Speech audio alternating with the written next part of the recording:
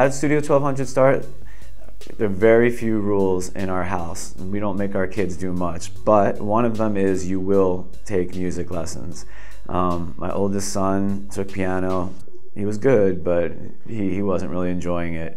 And he asked us if he could stop playing piano and be a DJ instead. And I work in the music business. I work with some DJs, and I would never say that that's not music. And we actually agreed with him, and the only problem was we couldn't find anywhere to take lessons. So after a long struggle, we found a couple of great teachers. My friend has a studio. We put everything together and sort of just created one from scratch, and it grew organically from my son to a couple of his friends to a couple of their friends, and so on and so on and so on.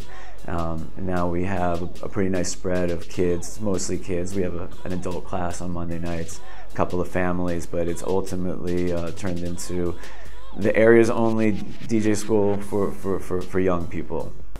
So I'm here with Frequency. Thank you. Not DJ Frequency. Yep. Not the Frequency. No, it's just Frequency. Just Frequency. Yeah. Just Frequency. How'd you come up with the name? I have no idea. I think it just came to me at one point.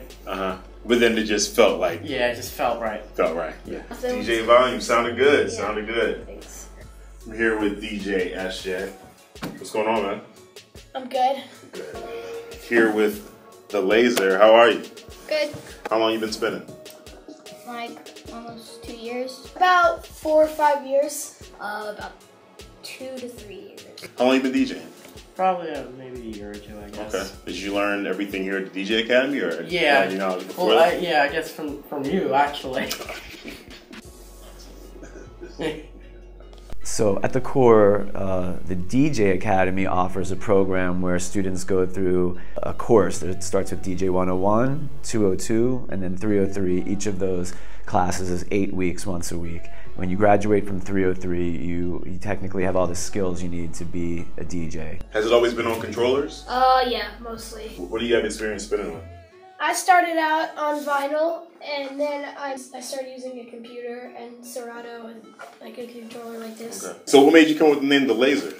Well, my initials are LSR, so, well, my mom kind of made up the laser part, and I thought that was pretty cool.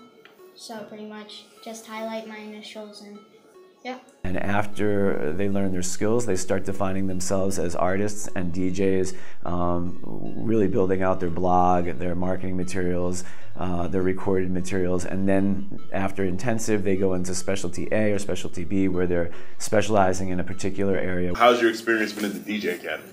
Pretty good, yeah. I would say it's fun.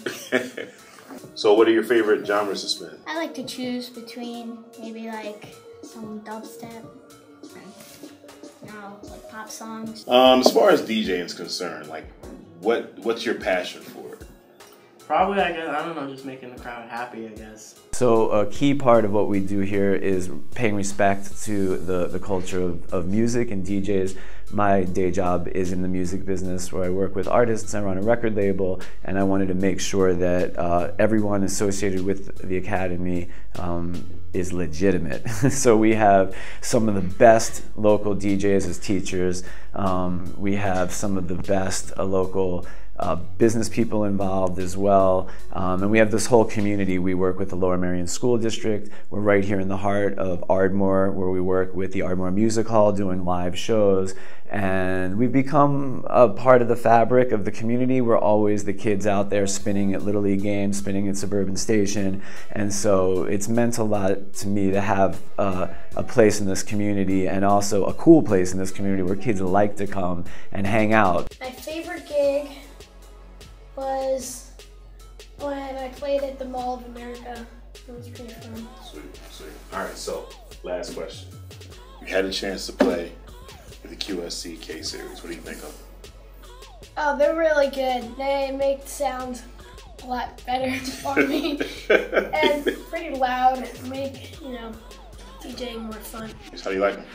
They're great, especially the subwoofer down there. QSC K Series. What do you think about them? I think they're pretty good because they like project a lot of sound and they're pretty easy to set up. Yeah. I think they're very good. I like the bass quality on them. Cool. Yeah. Yeah, it seems like you guys didn't have any trouble putting them together either. Cool. All right. Well, I'm gonna let you get back to what you're doing, man. Go ahead. Sounded good. Thank you.